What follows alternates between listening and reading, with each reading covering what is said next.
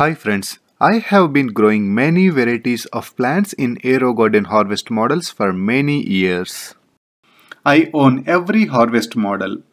I have Harvest, Harvest 360, Harvest Slim, as well as an Elite version for each of these three models. I recently got Harvest XL as well, but that is out of scope for this video because Harvest XL is pretty big and not really comparable to the other Harvest models. Harvest is a compact system, but it is very powerful. We can grow so many varieties in this compact system. I am just listing out everything I have grown in Harvest model so far. Starting with flowers, I have grown marigold, snapdragons, danthus, lavender, calendulas, zinnia and petunias. All these flowers went really well in Harvest model. Petunias are the best of all flowers. I have petunias in just one pod and it took over the entire garden. It often goes above the lights, but we can prune and manage well in Harvest. Worst case, we can start over with cuttings, which works excellent in Harvest. For me, this plant survived for 14 months. So Harvest model is good enough to grow many flower varieties. Then herbs. I have grown parsley, dill, thyme, cilantro, culantro, green onions, fenugreek, stevia, mint and many varieties of basil.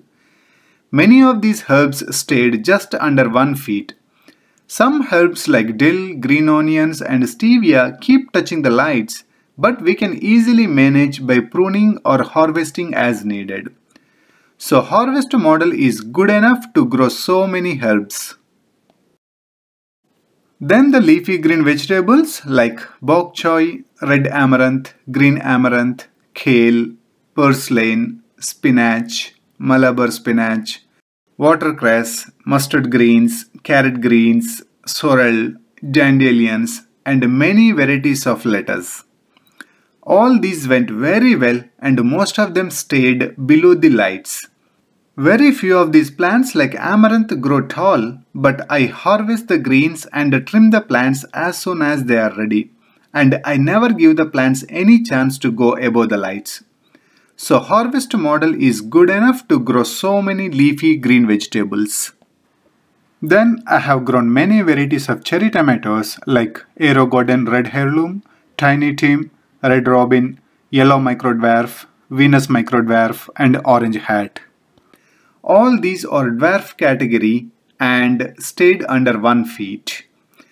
They have grown tall over the period after 6 to 8 months, but they mostly spread on the sides and stayed under the lights. I have also managed a variety called 42-day tomato in Harvest. This variety grows up to 2 feet, but I still managed in Harvest. So Harvest model is good enough to grow so many varieties of tomatoes, including some medium-sized tomatoes. I have also grown few varieties of radishes like French breakfast and saxa, and both varieties did really well and produced tasty and flavorful radishes. I have also grown many other crops like Hungarian sweet peppers, cucamelon, snap pea, fairytale eggplants and ground cherries.